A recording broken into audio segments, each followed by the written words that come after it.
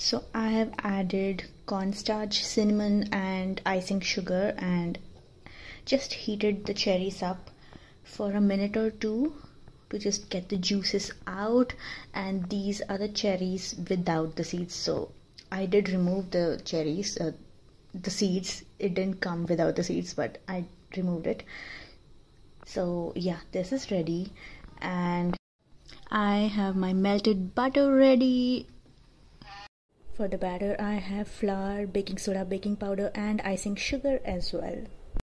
Okay, so I have the milk. I'm going to add egg into it and we're going to whisk it really hard.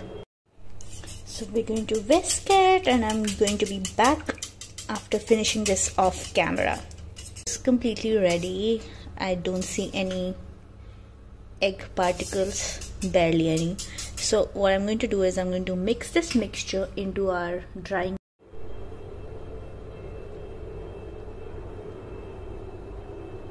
Mix until combined.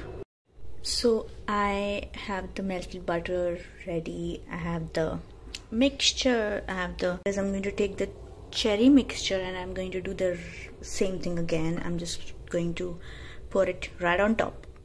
Okay, so I have this ready, so I'm going to pop it over to the oven for like 30 to 40 minutes and we're going to come back.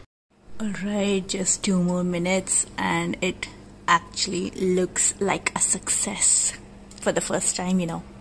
Okay, this is ready. Let me take it out.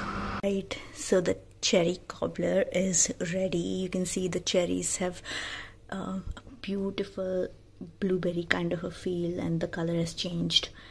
Okay, so I took a couple of pieces out and I'm just going to go with my hands. This is so yummy, so delicious, and it is so easy to make. It's yummy. Merry Christmas.